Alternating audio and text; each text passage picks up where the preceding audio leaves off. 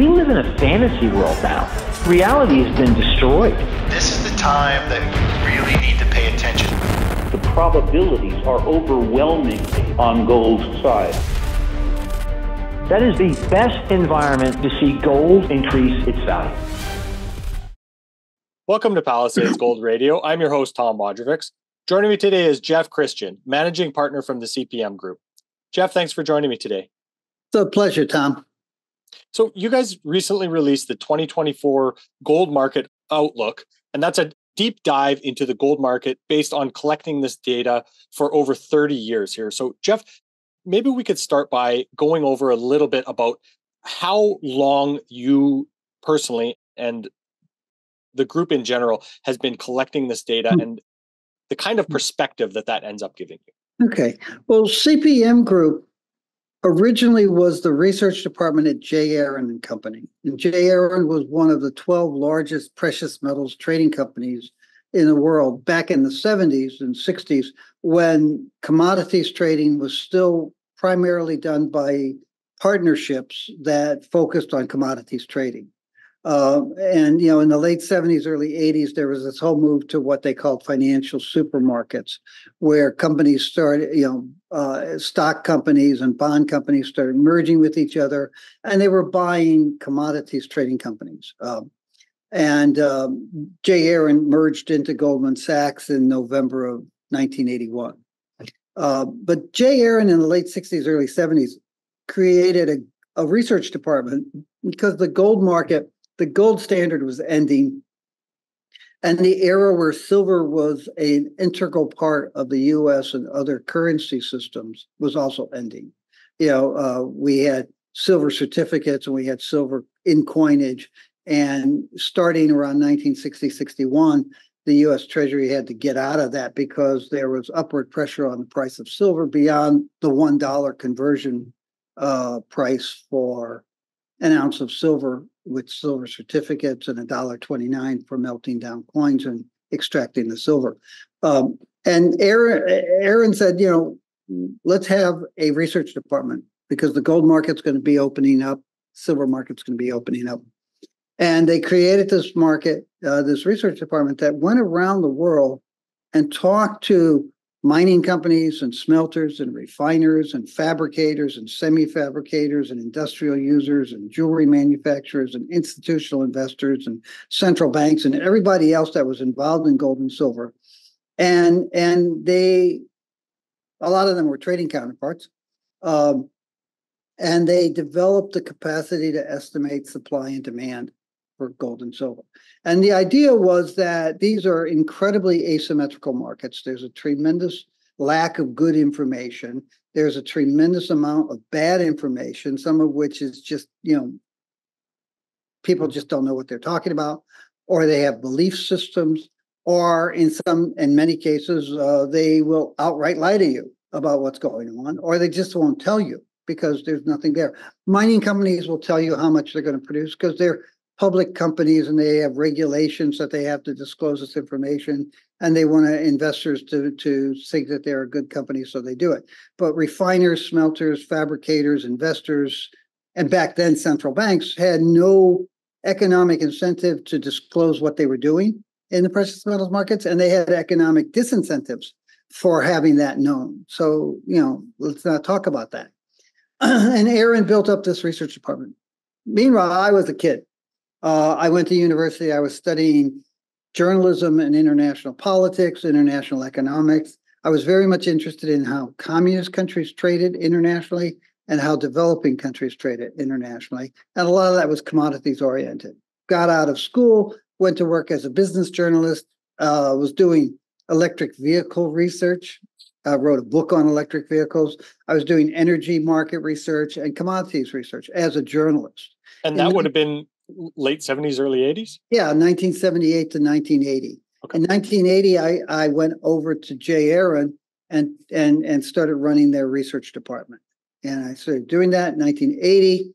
Then in 81, we were bought by Goldman Sachs. It closed in November of 81. I became the head of commodities research at Goldman Sachs. I didn't really like it there. I had a number of reasons why I didn't want to stay at an investment bank or a brokerage house or a trading company. And so in 1986, when I saw that Goldman was kind of hemming and hawing about being in commodities in general and precious metals in general, specifically, I broached them with the idea that I could spin off the commodities research department, sell them the research as a consultant, reduce their exposure and their costs, and then I could be an independent research company. So I did that. We created CPM Group 38 years ago, and we've been doing this ever since. So the reports, and this is our last year's gold yearbook. The reports have been produced since the early 70s by J. Aron and then Goldman Sachs. And then since 1986-87, they've been produced by CPM Group. And we are independent research company. We don't promote precious metals per se. We're not one of those companies that provide data to promotional organizations. Hey, you should be buying gold. We do that. We have wholesalers and retailers who buy our research and circulate it to their clients. But that's not our main business. Our main business is getting the markets right. Mm-hmm. And we have this network globally of contacts where we gather data and we come up with estimates of supply, demand, and price. And the fact that our price projections, and we've added platinum group metals, and we do base metals, and we do specialty metals and critical metals and energy metals and oil and gas and agriculture. We do all commodities. And our track record in projecting prices is really good. And that track record is based on our fundamental research, our estimates of supply and demand, and our projections of where they're going, and our macroeconomic top-down, what's the environment in which precious metals and base metals and everything else is going to behave. So that track record being good sort of tells us maybe our supply-demand data is pretty accurate too, because if you put garbage into the system, you're going to get bad price projections. Mm-hmm. Well, I appreciate your perspective on these things, and that's why I wanted to ask you that question. So, based on that, this list of contacts and this experience, Jeff, how high is gold demand in the world right now, let's say over the last 2 or 3 years? Yeah, it's a very interesting thing because over the last 3 years, you've seen investors, net investment demand for physical gold, 25, 26, 24 million ounces. That's a pretty high level. When investment demand is less than 20 million ounces, as it was like in 2015, 16, 17, the gold price tends to be flat to lower. When investors are buying more than 20 million ounces, the gold price tends to rise. And when they buy more than 30 million ounces, the gold price tends to rise very quickly. So over the last 3 years, we've seen investors buying 25, 26, and then last year about 24, 25 million ounces. And the gold price has moved from strength to strength. We've had record annual average gold prices every year for the last 4 years. And, a big increase. I mean, in 2000, I think the average gold price was about 37% higher than it had been in 2019. And it's continued to make new highs ever since then, 21, 22, 23. Our expectation is it's going to be 24, 25. You're going to continue to see that. And I'm sure we'll talk about that, and why.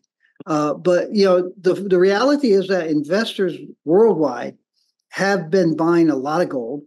There have been periods of time when there's weakness. For example, in 2022, from April through November, you saw a tremendous lack of interest in gold in China. That turned around in the final 2 months of 2022. And in China, you saw stronger demand last year. Right now, you're seeing pockets of weakness in North America among institutional investors or high net worth individuals, and also in India. But that's really, to be specific, that's like in the last month or so. It probably is directly related to the fact that you've had record gold prices in dollar terms and in rupee terms. And that has caused some investors to say, let's stop chasing the price higher. Let's see if the price comes off in second, third quarters. It's not that they've gone away. It's just that they don't want to pay $2,200 when they were paying 2050 3 months ago. Absolutely. It's interesting to, hear those differences, but yet, see that demand really across the board is so strong yet. So what were let's say the main macroeconomic drivers over the last year that were really pushing investors and institutions into gold? And I'd like to separate China away from that at this point. It's really an interesting time, and you're seeing that now, but you also saw it over the course of 2023. Mm-hmm. We've had, let's be honest, we've seen inflation coming down over the course of 2023, slowly but surely. There are pockets of inflationary pressures. There are pockets of deflationary pressures. But we've seen inflation coming down. We've seen interest rates hang up higher. Again, you have to put it in context. Interest rates have risen 5%, but they are still lower than they were for most of the period from the late 1960s through 2007, 2008. And it's really since the global financial crisis and the Great Recession that we saw, a long period of 25 basis point interest rates. So they've risen up to 5%, but 5% is actually low by historical standards. But you've seen interest rates stay high. You've seen corporate bond markets do well. You've seen inflation coming off, and you've seen economic activities much stronger than a lot of people thought. And the gut reaction that a lot of people have is, well, that's not the time when people would be buying gold. People buy gold when they're afraid of the economic circumstances, or they're facing high inflation and falling stock market and recessionary economic conditions. Uh-huh. And the answer is yes, they do, but they also buy gold a lot of times in the late stages of an economic recovery. They're doing well. They've got a job. Their income may be increasing, at least in nominal terms, if not real terms, and their stock market portfolio is doing very well. And they're looking down the road and they're saying, this can't continue. So what we've seen over the last 18 months, 15 months, and it's accelerated over that period of time, really the last 4 months of last year and the first 3 months of this year, is investors buying a lot of gold and silver based on the view that these are the good times. And let's take some money out of my stock and bond portfolios and put it into gold and diversify myself, because probably this isn't going to last. So, Jeff, just to, let's say, get it out of the way or make it explicit, what is your guys' gold outlook for this year into next? Our view, as I said, we've seen record gold prices over the last 4 years. Our view is that we're going to see record gold prices over the next 2 years, 24, 25. We're looking for maybe a 10% increase in the annual average price of gold this year, maybe even more. It averaged $1,953 last year. Mm-hmm. And we're looking for a much higher average gold price this year. And then we're looking for even higher gold price next year. And then it comes off. Mm-hmm. And we're probably, we had a very dynamic increase in gold prices in 2024, 2025 that we've been projecting for several years. And we've been telling our clients that's when it's going to really rise sharply. And that has to do with our expectations on the economic and financial and political environment. But we lowered that because we started thinking, well, maybe the recession that we expect to emerge late 24, early 25 will be less severe than we had thought. Mm-hmm. But now we're probably increasing our projections based on the fact that, as I said earlier, we're seeing a lot of investment demand in good times. And if you're seeing investors buying so much gold that they're pushing gold to a record price, two new record highs on an intraday basis in March alone, and we're like $7 shy of it. I'm just looking at the price. It went off my screen. We're $7 off of last week's record gold price.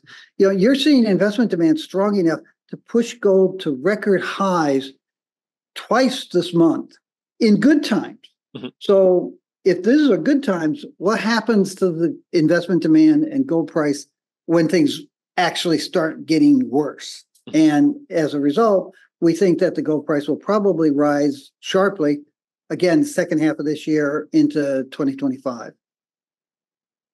Jeff, you mentioned this recession, and many people thought that this was going to happen last year. Of course, you were one of the ones that was saying that we weren't going to get a recession last year. So what are the main things that you're taking into consideration to project this recession? And is it going to be as bad as, let's say, 2008 or 2020? I don't think it'll be as bad as 2008, 2011, that period. But we do think that it'll be worse than, say, 1991 or 2001. And it'll probably be precipitated by a combination of factors. Usually there's no one factor that causes a recession to emerge. There's a gruesome misconception. A lot of people focus on monetary policy.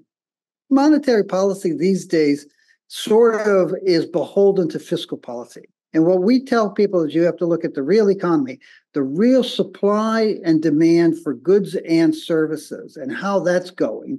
Inflationary pressures, labor pressures. Labor tends to lag inflation, by the way. And then fiscal policy. We've had an extremely stimulative fiscal policy, not only in the United States, but on a global basis for the last 4 years. And that there's pullback from that. And that fiscal policy has been sugar high for the economy. And we're probably going to come down from that sugar high. And then you look at constraints in the real economy, supply and demand for goods and services. Monetary policy right now sort of follows those things. So there's a lot of people right now who keep talking about they're wishing for lower interest rates. And that's like the last thing you should wish for. Because look, if you have strong growth, strong labor market, and declining inflation at 5% interest rates, there's no reason to lower your interest rate. Hey, the Fed's succeeding. This is a good interest rate. It's not killing the economy. The economy is relatively strong, and it's helping to quell inflation on a long-term basis. The Fed will only lower interest rates when things are really scary.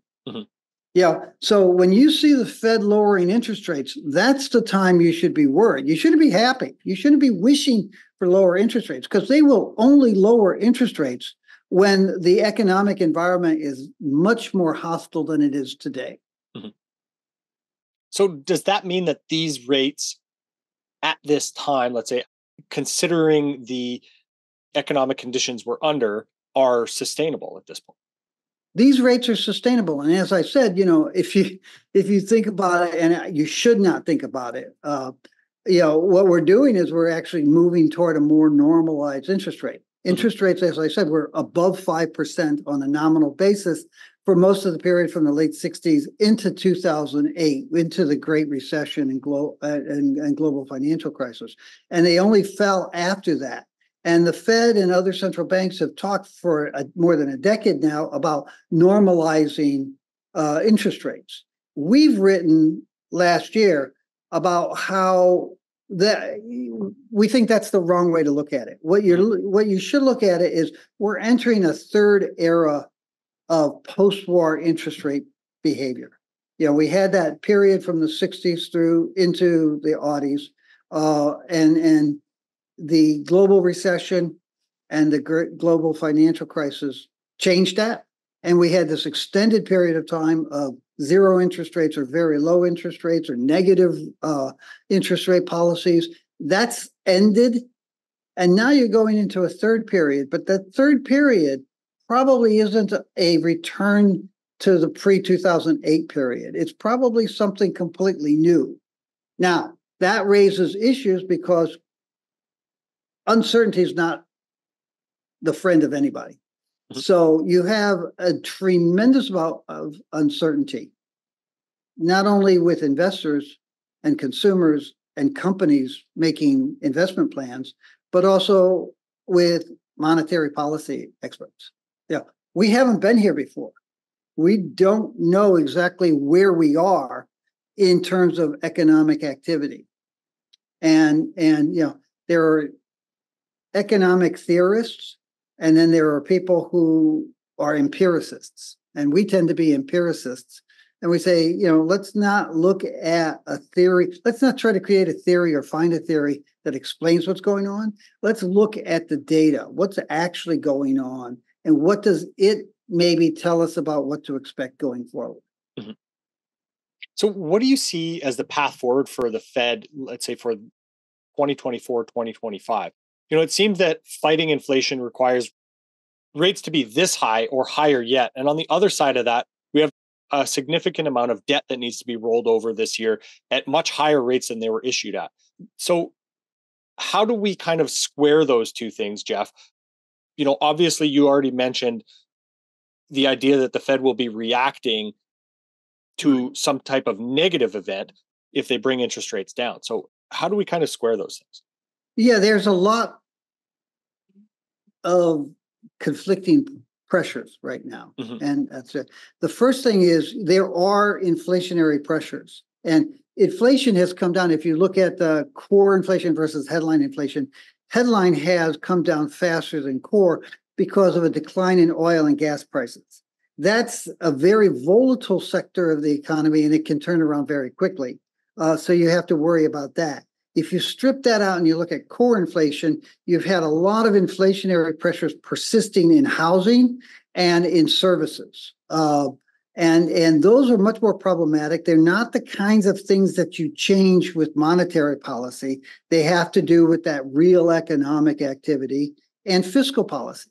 And fiscal policy has not been a friend of the overall economy for a long, long time in the United States. And so we have a housing industry that does not respond to the housing demand, the requirements of housing consumers. You have people building McMansions because they have a higher margin at the expense of not building smaller housing for first-time buyers, starters, younger people, and empty nesters. And you can see the same thing in the auto industry. Now, auto and housing are the two most interest rate sensitive sectors of the economy. So that's a real problem. But the core problems aren't interest rates. It's the structural imbalances between the supply and demand of housing and autos going on. So that's a real problem. That's one of the factors. In terms of the rising debt, it's interesting because one of the things you'll see is a lot of gold promoters and doomsday guys. Well, the world's dumping U.S. treasuries. It's not. In fact, the outstanding balance of treasuries has never been higher. And the amount of treasuries held by overseas investors is at a record level, more than $8 trillion. Up 10.5% from the end of 2022. No one is dumping treasuries. And I'll get back to that in a second. The same is true with the dollar. The dollar's not collapsing. Central banks are not dumping the dollar. What they have been dumping is the euro. And we can talk about that if you want. But the thing is, and the thing that these guys maybe don't understand, or maybe they understand and they just ignore it, the treasury securities are one of the least risky assets in the world. And as is gold. Gold is probably the least risky. And U.S. treasuries are probably the second least risky. And these are the two asset classes that people turn to when they're worried about what's happening and what's going to happen in the future. And what you're seeing over the last 3 years is investors moving out of other debt, moving out of other assets into U.S. treasuries. People say, well, the treasury market's going to collapse. Treasury market will be the last debt market to collapse because it's the least risky. Mm-hmm. And what you're seeing is a lot of investors and others and governments around the world saying, I don't really necessarily want to own the sovereign debt of XYZ country. I'd rather own U.S. Treasury sovereign debt, and gold. So you're seeing this move that is predicated on expectations of hostile financial market conditions and financial industry instability. And there are a lot of long-term structural changes in the global financial marketplace that, again, heighten uncertainty, make it much more difficult to predict what's going to happen. And so what you're seeing is in the treasury, in the debt market, you're seeing people move to treasuries. In the gold market, if you look at last year, you had about 6 million ounces come out of gold ETFs, but 25 million ounces of physical gold bought. Mm-hmm. Now, ETFs are physical gold, right?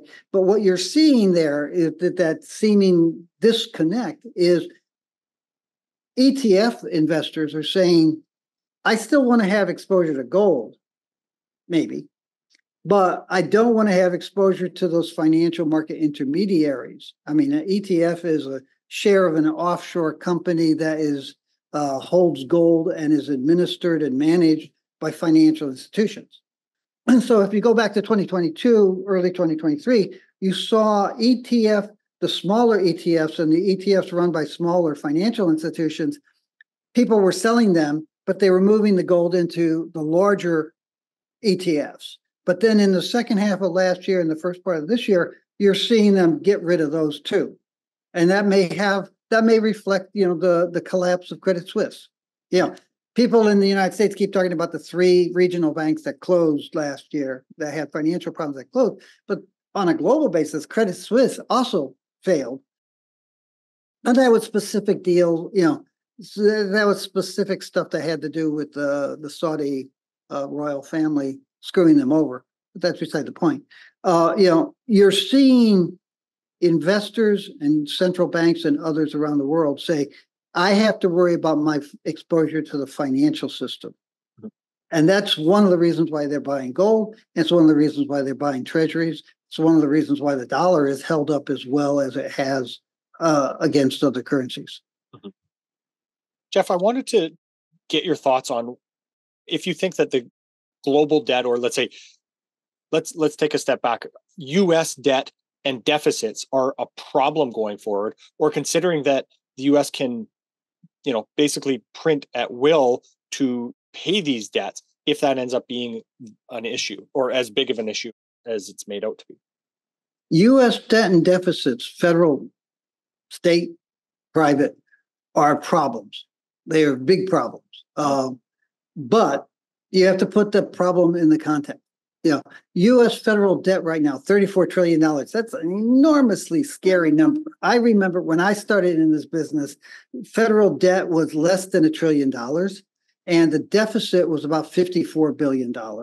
And Ronald Reagan was saying, we can't support this. This is going to collapse. And you had various people, some of whom are still saying that the Treasury market's going to collapse, saying the Treasury is going to collapse in 1980-81 with a $58 billion deficit and $1 trillion debt. Now we're at 34 trillion. But if you look at that 34 trillion and you say, okay, what percentage of US GDP is it? It's about 123%. And it's U.S. Treasury debt, relatively lower risk. Look at it on a global basis, throw in private debt as well as government debt, and you have total global debt that is more than 300% the size of global GDP. None of which has the creditworthiness of U.S. Treasuries. So what that means is, as I said, you've got a lot of people dumping that stuff, moving into treasuries, and that buys the treasury time. You still have a problem with the treasury debt, deficits and debt.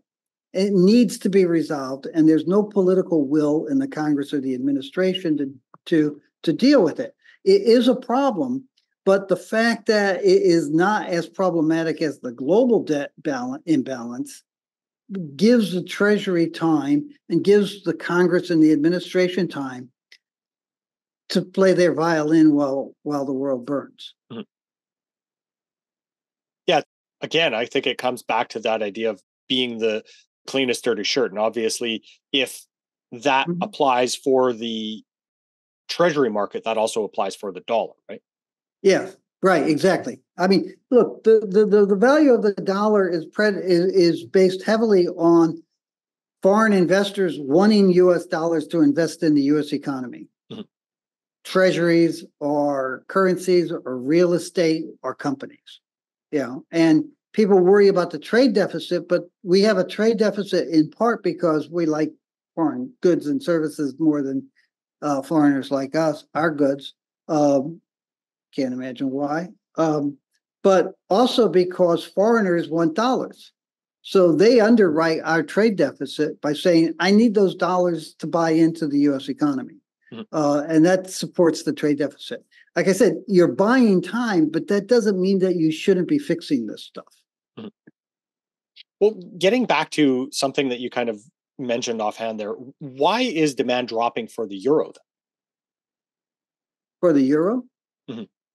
Well, it is. And it's funny because, again, you hear people say how central banks are dumping the dollar. But if you look at foreign exchange reserves of central banks, the dollar has been pretty stable around 60% of foreign exchange reserves for several decades. So they're not dumping the dollar. But in our gold yearbook, we actually have the data, and it shows you the euro as a percentage of central bank foreign exchange reserves has gone from like 29% to about 19%. And that has to do with the comparative economic advantages of the US relative to Europe.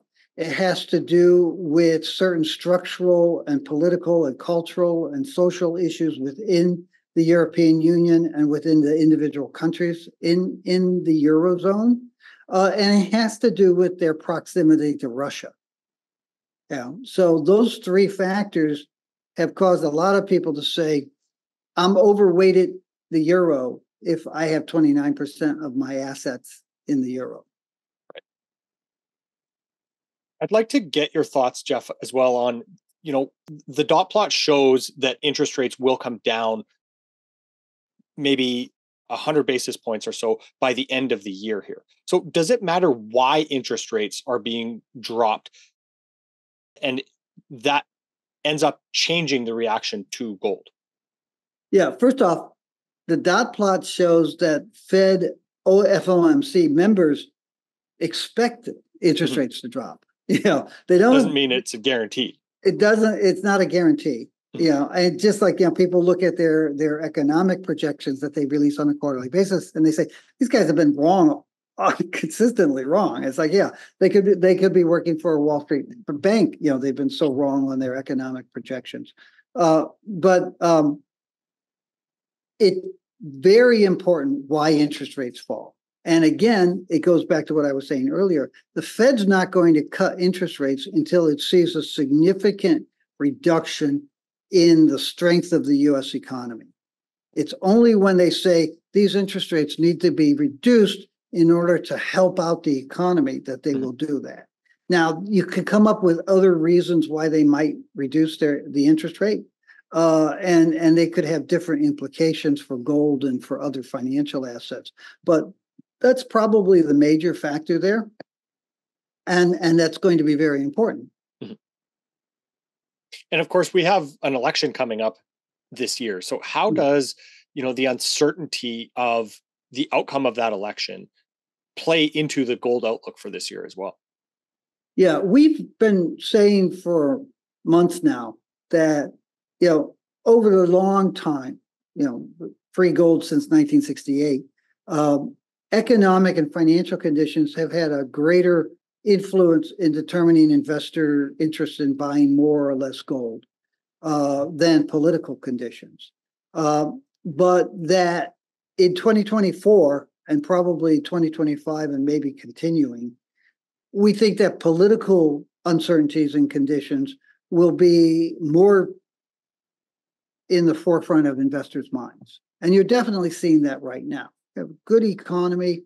It's not a great economy, but it's a good economy. It's bumping along. Things are getting better slowly but surely for a number of people. But there's a great deal of political uncertainty. And obviously, a lot of it has to do with the United States because it's the United States. It's the largest economy. It is the producer of the de facto reserve currency. 60% of central bank foreign exchange reserves are in dollars. Probably 70 to 80% of private sector global wealth is denominated in dollars. So the U.S. economy and the U.S. political stability is very important. Plus, we have the biggest military by far. we spend more on our military budget each year than the next 10 countries combined. Mm-hmm. So we have this enormous military too, and we have demonstrated over 250 years the willingness to use it to impose our will around the world. Mm-hmm. So we're the big elephant in the room. But the reality is that more than half the people in the world are facing major elections this year. You have a move toward anti-democratic policies in many of those countries, including the United States. You have very important elections, not just in the U.S., but on a global basis. And then you have a deterioration of international cooperation and an increase in international hostilities. So that political environment, not just the U.S. election, and even within the U.S., it's not just the U.S. presidential election, it's the congressional election, but it's the broader dissolution of cooperation on a societal level. You know, America was predicated on tolerance, not necessarily acceptance, but tolerance. You know, I don't care what you're doing, just don't put it in my face and leave me alone. I'll leave you alone. Mm-hmm. And that tolerance has deteriorated, partly because certain groups of society wanted acceptance. Tolerance wasn't good enough, but also for other reasons. There are other parts that said, no, I just don't want to tolerate these people anymore. They're different from me. And there have been various forces that have fueled that and fired it on both sides. And so it's not just the presidential election, it's not just the overall election, it's also just the deterioration of the social compact within the United States. And you're seeing that mirrored in other countries too. Mm-hmm. I personally find this to be an interesting question, but we'll see what you think. How big of a role do you think that the media plays in creating that divide and that, let's say, that lessening of tolerance to other people? Oh, it's a very big. It's very big. It's a very big thing, and we have this scandal at NBC right now. The media has played a very big role in playing to stereotypes and divisions within the economy and focusing on negative factors. I go home. My wife and I watch the news religiously. We watch an hour of news from 6 till 7, and then we watch an hour of news from 10 till 11, virtually every night. And I sit there, I've got the screen on in front of me all day, and I'm looking at news from around the world.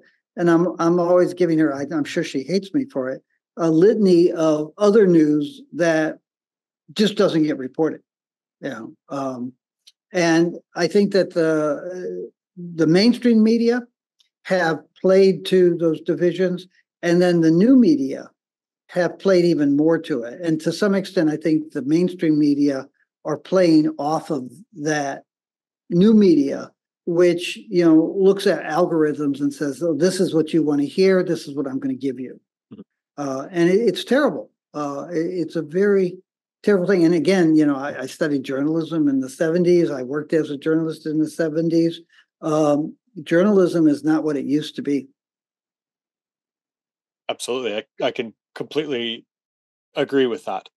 Jeff, how much investment demand is being derailed, do you think, by Bitcoin and other cryptocurrencies? Very little. And again, our Gold Yearbook has a whole section where we talk about cryptocurrencies being the antithesis of gold, which they are. They're the exact opposite. If you look at the amount of money that's been distracted, one of the interesting things, and again, it's in our yearbook, you've had a steady increase in the dollar value of physical gold in the world. It's relatively stable, and it's been growing over the last 10 years or so. If you look at the market cap of cryptos, it's all over the place. It's like a ping pong or a pinball machine. There's less than $1 trillion, and then it went to $3 trillion, and then within a year it was 800 billion, and now it's about $2.6 trillion. It's all over the place. But the important, the one thing is the volatility and that, but the other thing is the market cap, the outstanding. You're talking about a $2 trillion market for cryptos. You're talking about a gold market that has maybe twice as much outstanding and a much larger volume of trading activity, a multiple of it. And where you've really seen the money distracted from gold, if you want to say distracted, is stocks and bonds. Yeah, these are hundreds of trillions of dollars of outstanding stock and quadrillions of dollars of stock market derivatives. And the stock market has done very well. That's where a lot of the money is going that's not going into gold. So, that kind of comes back to this idea of, in good times, if there is such record demand and record gold prices, how that ends up driving demand once things deteriorate. Right. And it kind of blows your mind to think about what we could see out of a gold price in a situation like that. Right. That, as I think I was saying earlier, our expectation is the gold price will be very stronger than we had thought in the second half of this year and next year, partly because it's already very strong in good economic times. So if this is how much gold investors want now, 24 million ounces last year, in good times, if things turn hostile, our expectation is that they might buy 28 million ounces or maybe even more than 30 million ounces next year, depending on how hostile things get. So I think that that's one of the things. The other thing is, like, back in 2000, we issued a gold buy recommendation, and we talked about what we called the golden renaissance, where investors would come back to gold and you'd see an upward shift in the investment demand curve, with more investors buying more gold at higher prices for a longer period of time than ever before, and then joined later by central banks. And that's exactly what's happened since 2000. You started to see investment demand pick up in 2001, 2002. Central banks, those central banks that were selling some of their gold pretty much wrapped up those programs by 2007. 2008, you saw central banks that did not have a lot of gold because they had not accumulated gold during the Bretton Woods gold dollar standard period, where they were settling international trade and capital flows with gold transfers. They started buying gold. So you've seen that golden renaissance. It's interesting because people ask us, oh, will they ever compensate gold? No, they won't. When the Depression occurred and gold, people looked at the Depression, they looked at deflation, and they took their money out of the bank and they bought gold. And a lot of it was gold coins at the time. And gold coins and gold bullion represented something like a third of the world's financial wealth. So when the people in the United States and around the world were taking their money out of investments, out of savings, and putting it into gold, they were killing the ability to fight the Depression and deflation. So it made sense in 1934, 33 for FDR to call in the gold. And because it was a significant part. Now you have gold less than 1% of financial wealth. So calling in the gold would be meaningless. It would do nothing to help on a global basis. So there's no reason to confiscate the gold. It's not there. Now, that's the one thing. So you can just take that confiscation fear and flush it down the toilet. It's just nonsense. But the other thing is, on a personal basis, on an individual basis, and on a collective investor basis, yeah, you could see investment demand go from 24 million ounces last year to 40 million ounces, which is roughly how much the world bought in 2020 during the lockdown. You could see, I don't know what percentage increase that is, but that's close to 100% increase. You could see investment demand skyrocket, and gold as a percentage of financial wealth might go from 0.6 to 1.2%.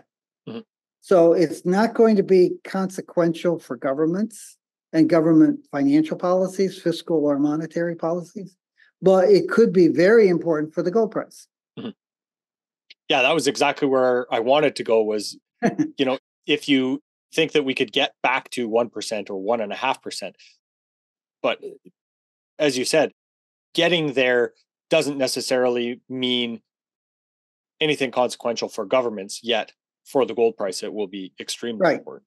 Yeah. Well, again, you asked about, it doesn't matter why interest rates might fall. And you should also ask why interest rates might rise. But the same is true with the gold. You could have, let's say that gold investment demand doubles, goes from 24 to 48 million ounces.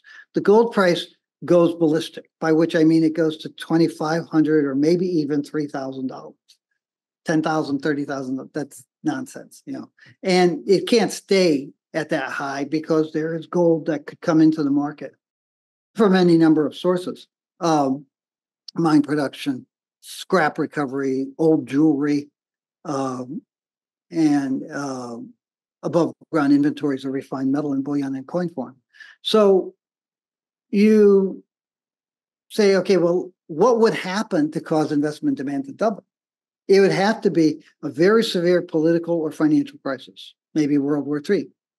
It would have to be something really significant. At that point, monetary policymakers and government leaders would care nothing about gold. They would be focusing on the crises at hand. It's like, what are we doing here economically, financial market, militarily, politically, that's causing this panic? Not the panic that's driving people into gold, but the broader panic that's causing people to completely lose themselves and buy a lot of gold. And the fact that they're putting more money into gold is inconsequential compared to the bigger story. Yeah. Well, and I think that's an important point to make about these, let's say, these all-time highs that we're seeing right now versus the ones that we have seen in the past. As you recently went over in your silver facts and fantasies, $50 silver was, what was that high reach for a matter of hours? And then it had minutes and then had quite a dramatic fall back down from that price the following day. So it's not like, most investors are going to be able to be able to capitalize on a peaky high like that. Right, exactly. I'd like to turn to talking about, let's say, China and the developments that we've seen out of them. What do you see as the reason for their appetite for gold over the last several years? Well, I think there's a long-term appetite and interest in gold on the part of Chinese investors and the Chinese government. And it's not just, limited to China, it's most of the world. And in the case of China, I think it's directly attributable to, let's say, the last 300 years of history. Most of it, until 1949, when the Communist Party took over and imposed some semblance of order on it, you had decades and centuries of political disunion, civil war, domestic foreign invasions, the Japanese, others. You had a situation for hundreds of years where there was no financial, political, or economic stability in China, to the point where the major currencies used for transactions were imported U.S., Spanish, and Mexican silver coins. And so even after the communists took over in 1949, you had any number of people who said, this is great, and maybe they'll bring some stability to this place, but at what cost? That doesn't mean I'm getting rid of my gold and silver. So in 1949, Mao said, turn in all your silver. By 1955, the government said, okay, all the silver has been turned in. In 1980, when I went to J. Aron, I was looking at their customer base, and I said, well, People's Bank of China, what do we do with them? Oh, we buy silver from them every month. Oh, where are they getting the silver? Oh, it's melted down coins. Still. So, and the Chinese government has acknowledged this to its credit. And, about 10 years ago, the government said private investors in China should own gold and silver. Mm-hmm. I'm not sure about the silver, but definitely on the gold. And that was a risky thing for them to say, because they're in essence saying, "Hey, you don't know what the future is going to bring." Now, there are people in England and people in the United States and Canada who say that the U.S. and British and Canadian governments would never say anything like that, because to say that investors should own gold is tantamount to saying you shouldn't necessarily trust our currencies. Mm-hmm. Now, that's wrong, because Britain, the United States, and Canada all make and sell gold, silver, and silver investment coins. And do very well doing it. I mean, the United States and Canada are probably two of the four largest countries making investment products, gold coins, official coins, and the UK is up there too. So they do say that, but they don't broadcast it the way the Chinese did a decade ago. Right. Do you think that the Shanghai Gold Exchange is taking over pricing for gold because of the amount of demand over there? I don't know if it's taking over the gold market. It's definitely taking market share. Mm-hmm. We had proposed to the World Gold Council that they re-domicile their headquarters to Shanghai maybe about 8 years ago, and they stopped talking to us. But the reality is there. The reality is that the gold market globally is moving toward 4/9 gold, which is Shanghai. Mm-hmm. And London has been hesitant to go to 4/9 gold, and the gold market, as I said, there's been this upward shift in the demand curve. You have more investors in more parts of the world free to own gold, buying gold for a longer period of time at higher prices. And that's one factor. Another factor is that the modern financial system allows for decentralized trading much more. Mm-hmm. So, the idea that all commodities get traded in London and Liverpool, or London and New York, that's no longer necessary anymore. Well, considering that, Jeff, then why is there such a premium being paid in the Shanghai Exchange over the West? Well, I think it reflects stronger demand. As I said, we saw this massive, like 75% decline in gold fabrication demand and investment demand in 2022. And then the flip side was that you started seeing people rebuild their gold exposure in 2023. There's strong demand within China. There was this buildup of 10 million ounces of unsold gold in 2022 in China. The People's Bank of China has bought 9 million ounces of it over the course from November of 2022 through January of this year. So the gold market's tighter there. And it's also more control. And you have a dirty float RMB. The currency is not as freely traded. So I think that all of those factors are there. The other thing is, there's all this talk about how there's all the gold and silver has moved to Asia from London and New York and Switzerland. It's not true. You have multiples of the amount of gold that's moved into China built up in Switzerland over the last 10, 20 years. Mm-hmm. So there's still a tremendous amount of gold, and the Swiss gold is readily available in the London market. There's still a tremendous amount of gold relative to demand in London and in New York compared to what you see in the Chinese market. So there are reasons why you would think that the national price might be at a premium relative to the currently more liquid London market. Mm-hmm.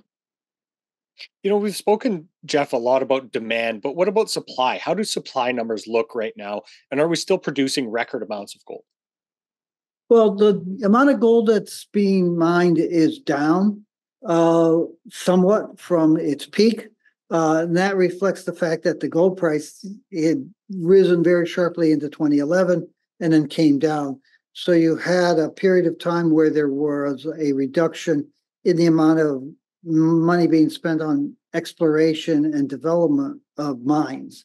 With the higher gold prices over the last 4 years, you're seeing an increase in that again, more so in 2022 than in 2023, but still very high.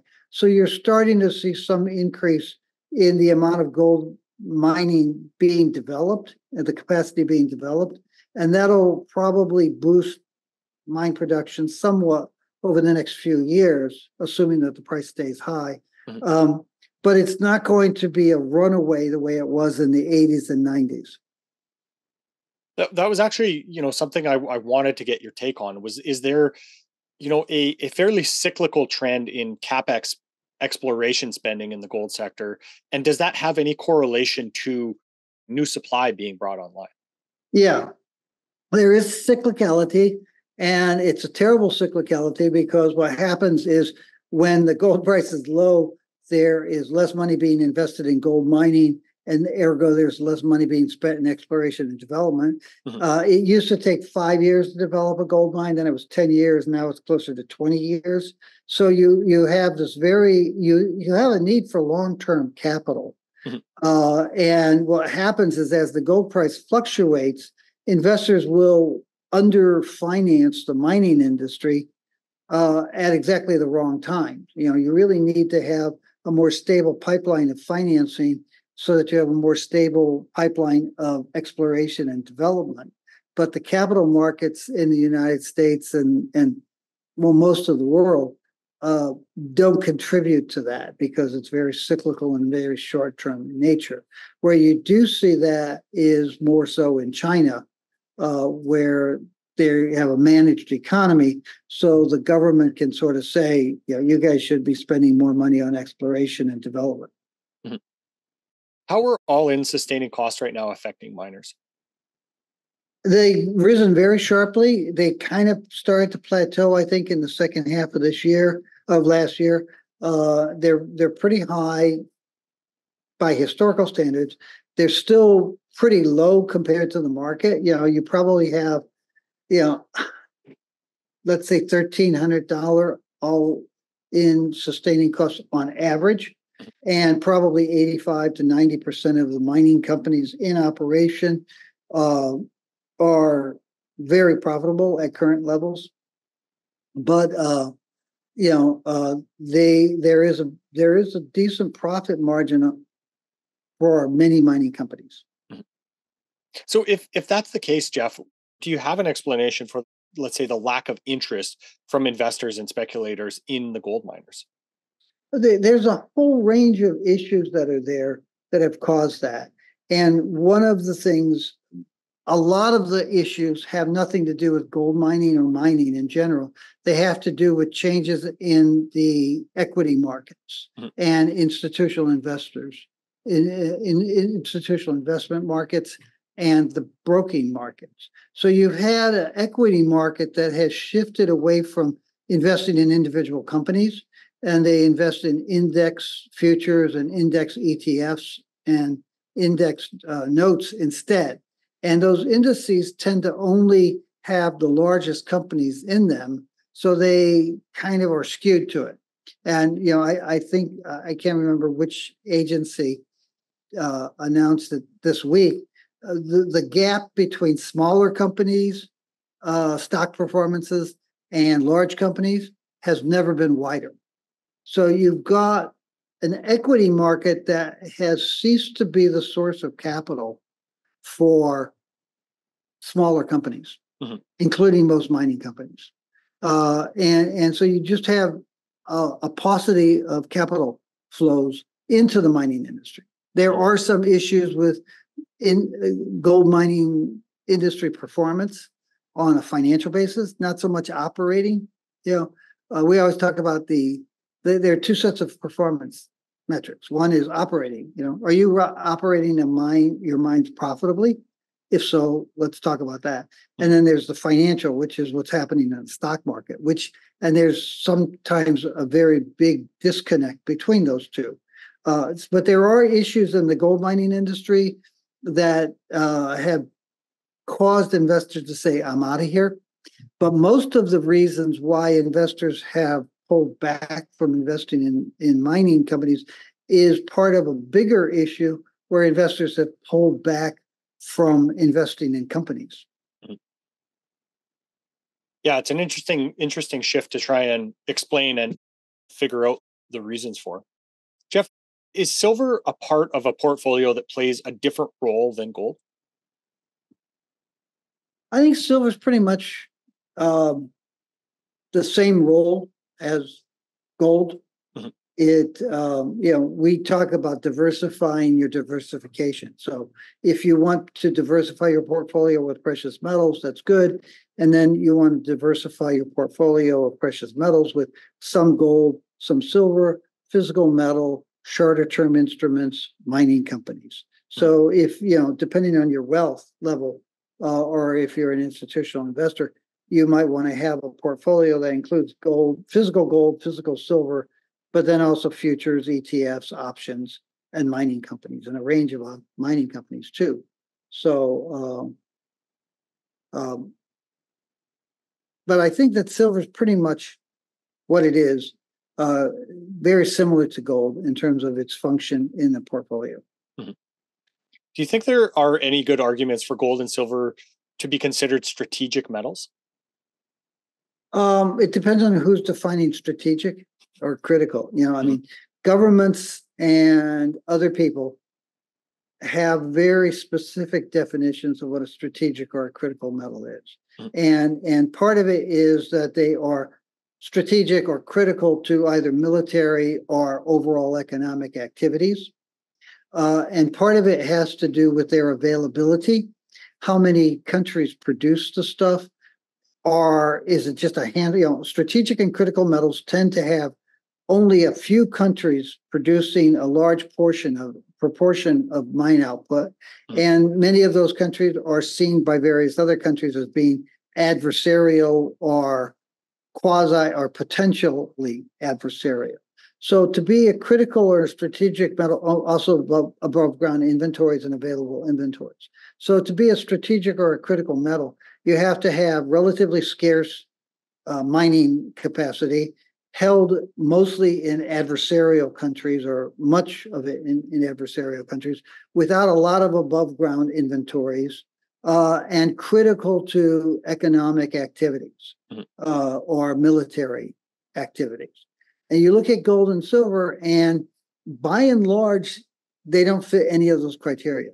There's enormous above ground inventories of both. They're mined in dozens, like 70, 80, 90 countries in the world. There's tremendous reserves and resources available to mine them. They can be critical in some applications, but there's ample supplies from stable sources. I mean, if you look at silver, three of the largest mining countries in the world are Canada, the United States, and Mexico. So you've got a relatively stable. So it'd be very difficult to call these things strategic or critical. Financially or monetarily, they're very important. But it is. There's been this story going around last year about how the Manhattan Project needed 146 million ounces of silver for its magnets and stuff. But if you go to the Oak Ridge website, which is where they were running this, the reality is that they went to the government and they said, we need a whole bunch of copper for these magnets. And the government said, we just entered World War I or World War II. We can't give you any copper, but the Treasury has 3 trillion ounces of silver. So you go borrow the silver and use silver instead of copper. So it wasn't that silver was this indispensable commodity. It was a substitute for a much more indispensable copper. Interesting. And of course, for those that are curious, you and I spoke about the need for silver in bombs and things like that in our previous interview. So people can go back and watch that if they'd like to. But, among these reasons to invest in gold, Jeff, do investors need to be worried about hyperinflation or the risk of CBDCs being introduced? Okay, well, first off, hyperinflation, as economists define it, no, it's just not going to happen. I mean, this is like, 15% a month for an ongoing basis. High inflation can be problematic. If you look back in the 1970s, we had 13 or 14% inflation for a month or two, annualized rate of inflation for a month or two. That's probably not going to happen. Our view is that deflation is probably much more worrisome than inflation over 10% at any given time. We think there are a lot of long-term deflationary pressures in the economy, including computerized manufacturing, computerized other stuff, artificial intelligence, which is a grossly overused and misunderstood term right now. But there's a lot of long-term pressure on labor. There's an overcapacity of labor in the long run. There's an overcapacity of manufacturing capacity, overcapacity of commercial real estate, overcapacity of retail sales outlets. So there's a lot of deflationary pressures we'd be much more worried about than inflation, than high inflation, let alone hyperinflation. In terms of central bank digital currencies, that's like a straw man. And, if you think about it, it's very interesting because when banknotes were becoming more common, late 18th century, early 19th century, there were people who said, oh, this is terrible. I'm going to hang on to my gold and silver. And it actually made sense then because you didn't have telecommunications. So you could get banknotes that were written by a bank, a state chartered bank that had no auditing. First Bank of Canton, Ohio. And you go, let's say you're a settler moving to Kansas, and you get there and they say, what's the First Bank of Canton, Ohio? So when you moved or when you did for long distance transactions, you converted your currency, your paper currency, into coins, gold and silver coins, and you transferred those, or you transferred the account of those to other people. When checkbooks came in 100 years later, the same argument was made. Oh my God, this is going to destroy the monetary system. You got to hoard gold and silver. When credit cards came in, same thing. When SWIFT was invented in the 1980s, I believe, same thing. So central bank digital currencies are the next permutation of currencies, not money, but currencies. It's the next way of accounting for money or wealth. And as such, it's no real threat to individual investors and holders of wealth. And, the subset is, and then they'll be able to look and see everything that you're doing, and they can control where you're going to be spending your money, et cetera. When I started going to London in business in the early 1980s, one of the first things I learned was if you're going to buy Cuban cigars in London, you paid cash.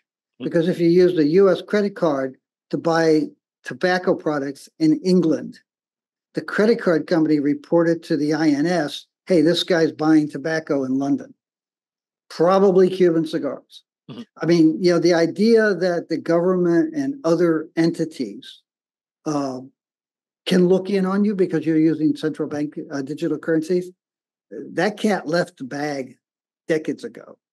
It's just crazy stuff. It's like government's making all this deal about TikTok, and TikTok ought not to be owned by the Chinese because Steve Mnuchin wants to buy it.